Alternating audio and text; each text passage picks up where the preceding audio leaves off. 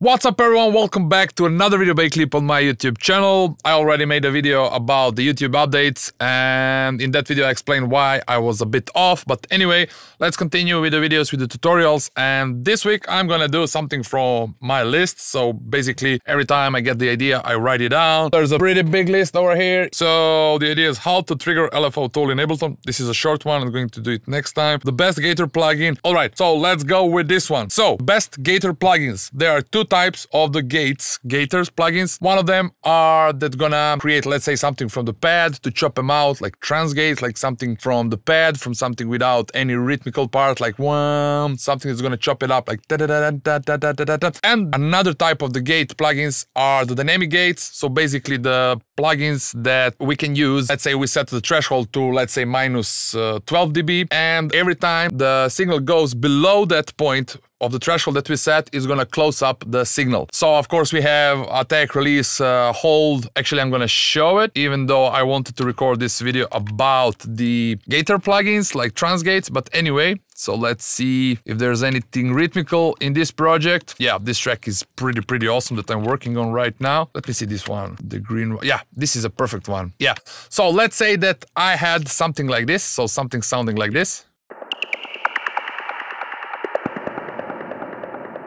So it's already rhythmical, but let's say that I set the reverb on the way that I don't like it. In most cases, this is the reason why I would use these dynamic gate plugins, is that if I have something that's rhythmical, ARP or something like this, and then I put it like a bit wrong, a reverb on them, I would try to get rid of this reverb by using this gate. The only dynamic gate plugin I'm using is FabFilter Pro G, as it works really well, and I don't see any reason why I would try to use another one, because everything that I want to do with this type of the plugin, I can do with this Pro G, and I'm really happy how it sounds. So the start point is that I would always start with attack on 0, release on 0, and then hold on 0. Of course, I'm not gonna keep those settings as this. I'm just using this to set the threshold on the best possible level, and the biggest effect of the gate plugin we can hear if we set release, attack, and hold on 0, and then on the second stage would be I would modify the attack and release and hold in a way that I would like to. So now the threshold point should always be above. So now when I start playing, there's going to be around this the signal. We can see the level of the signal. So basically I'm gonna always chase that the threshold point is just below of the point that the signal, the level of the signal is reaching. So let's say, yeah, so something like this. But because this sample have a different level of all of those peaks or transients or whatever you want to call it, there are two different ways how I could do this. This is another one of the really good tips, and one of the things which I believe are pretty advanced is that for everything that we do while we work on our music, we can almost everything we can do on many different ways. And I believe that the difference between let's say mediate and advanced producer is that advanced producer will know many different ways how he can try to achieve a certain thing that he wanted to do in the track, and the more we know them and the more we try, the possibility for a best sounding solution will be better. So sometimes I will try to do a certain process with one technique, another, third one, fourth one, and basically I will try which one will suit the best for that particular case. So the more of these things we know, the better it can sound. Now, as you were able to hear, it does reduce on the beginning because the threshold is now at minus 18, and these first ones, it actually touch on the good spot, but when the signal increases, then the threshold point is not in a good position. So I can automate the threshold, which would be the first solution, and another solution is that I can bring down all of these ones that are going up. So basically before this plugin, I can put, let's say, G2 limiter, and I would limit them, and that way, let me just modify the threshold.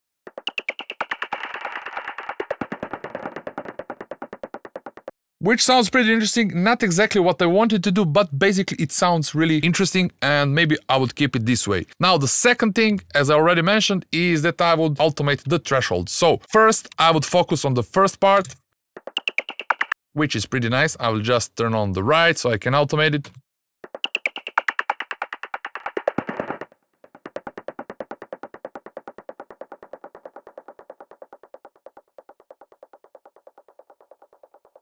Something like this, all right. So I will just need to rewrite the automation to set it a bit better, so it actually fits better.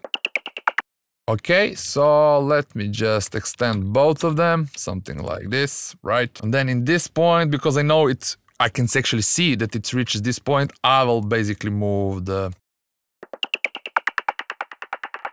Okay, something like this, but in this part it does not sound good.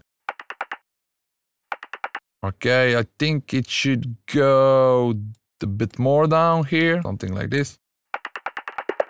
Okay, and then it boosts again from this point up here, let's say. No, on this point it goes down again. Yeah, so here it does not go on. Good. Okay, so something like this. All right. Okay, I have on another channel. So I will need to extend it. Okay. So something like this, yeah. I can be much more precise, but I think that you are getting the point, and so in this point, I think this one is too low. Yeah, something like this, like. Yeah. And now, because there are small clicks, because in order that it does not have any clicks, we need to hit the 0 point, or just to open attack slightly. Alright, and also this is pretty extreme, because release on 0, I can also set up the release. I can also set the hold. Hold is like a decay, the same thing.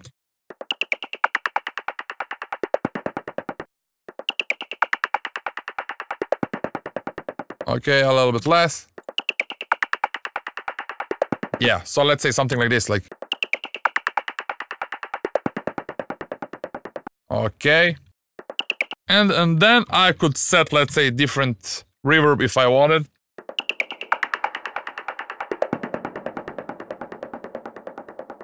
So, for a comparison, let's turn off everything. Or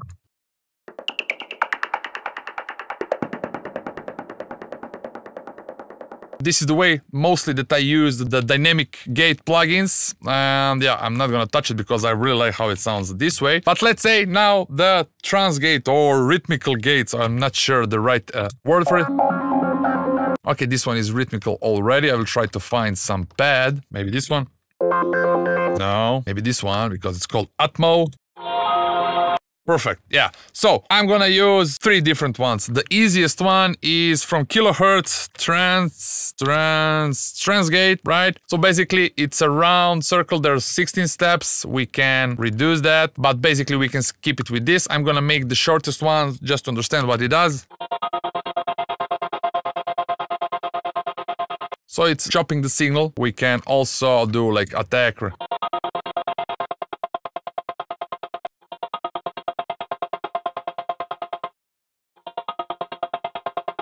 Something like this, we can make a different patterns, like.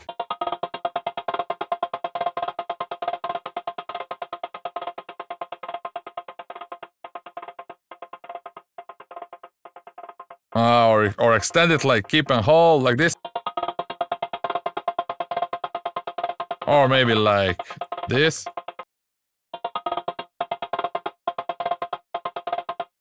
Yeah. Yeah. This one doesn't work because I have decay really. I don't have any sustain, so.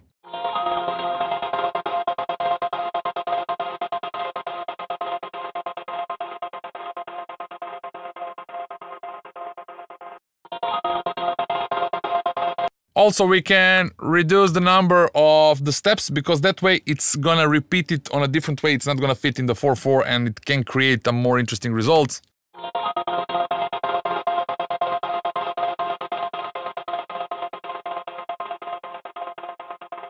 Something like this, or let's say.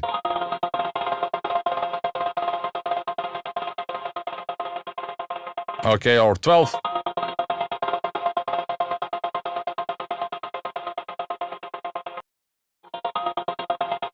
So for some smaller or easier tricks, the Trance gate from kilohertz is really nice. The second way would be basically to create a MIDI track, let's say MIDI track, right? And then what I would do, I will just make the 16ths, like any note, it really doesn't matter, because we're gonna use just the beginning of the note just to trigger the effect I'm gonna add on, or the plugin. So yeah, I'm just gonna make it a bit shorter so I can just see it. All right, so now I would insert the MIDI gate. This is a default from Cubase, and I believe that all DAWs has it. So basically it's gonna gate this sample by the information from this MIDI channel. So it's gonna use only the MIDI start point as a way how it should do it. So I'm now gonna send it to Atmo MIDI gate, right? So now as it is, it's gonna be like...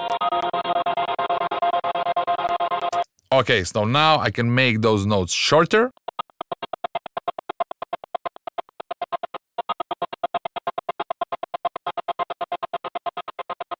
This way, and then what I can do, I can modify this MIDI. From here, MIDI modifiers, random, I'm gonna use random, and I'm gonna randomize the length of this MIDI notes. So basically start point, let's say, I don't know, like 25, and minimum value 25, maximum value, let's say.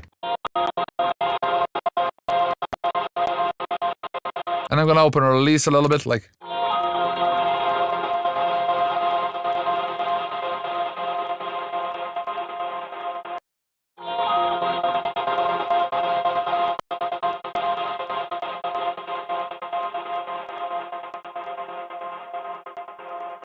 Oh, no, note off, okay.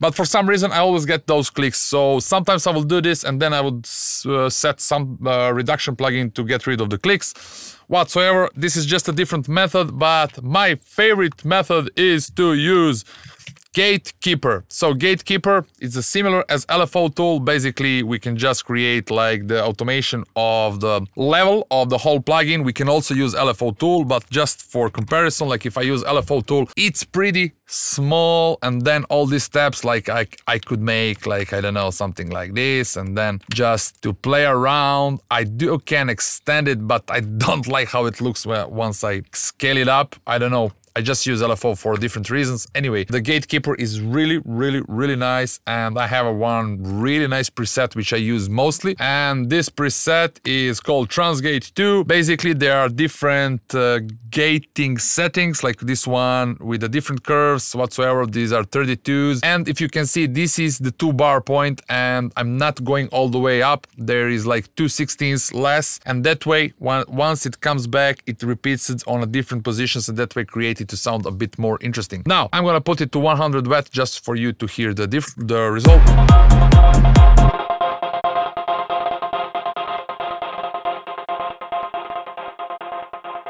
And yeah, I will always set it a little bit less.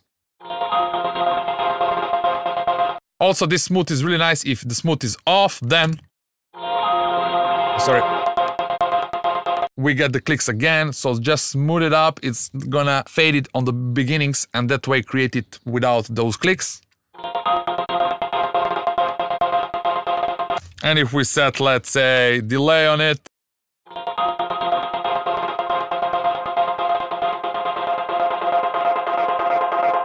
Woohoo! Yeah. And let's say with black hole reverb. So, comparison. Or...